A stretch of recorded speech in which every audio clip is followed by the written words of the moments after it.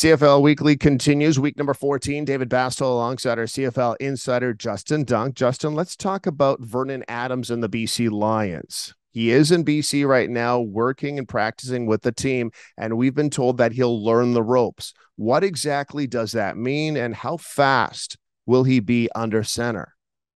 Learning the ropes means they're going to try to get him integrated in Jordan Maksimic's offensive scheme as quickly as they can and get some plays in there that he's comfortable with, because you don't trade a first-round CFL draft pick for a guy and leave him on the bench. So the Lions are going to want him in there as quickly as possible, but also make him as comfortable as possible. And I really think that means reps with the receivers. So to me, you got to put in that extra time. They had a bye week. Vernon Adams Jr. tried to get out there as quickly as he could. He was on the phone even before he traveled out there with Maksimic to get used to that offense. So the Lions are going to want to get him in there as quickly as possible. And they play Montreal this week. So you know Adams Jr. is going to want to be out on the field showing Danny Machocha and the Alouettes what they're missing by trading him away. So I would expect him to see sometime, if not start. To me, what you let in with there is just a lot of coach speak, right? They don't want to tip their hand necessarily, but we all know you give up that much capital